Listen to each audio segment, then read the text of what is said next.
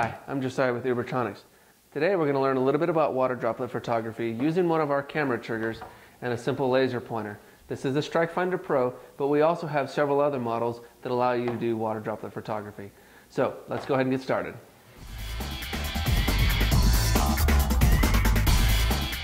So now that we have our laser pointer set up, we're just going to ensure that we have a solid beam with the front of the sensor. Once we have a solid connection, we're going to test it, and then now the trigger LED blinks. Every time it blinks, this will ensure that as the water droplet passes through, we will trigger the Strike Finder Pro, which in turn will trigger the camera. What we're going to demonstrate now is taking a water droplet, or in this case a milk droplet, and passing through the laser beam. So first we're going to just try a couple of shots.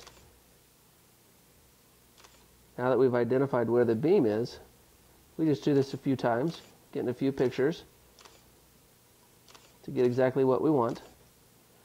And we have already calibrated that we know that this is about 8.5 inches from the point of this beam down to here. This particular camera takes about 50 milliseconds for the shutter to fire, so we've just timed it about right so for the drop to go from this point down to here.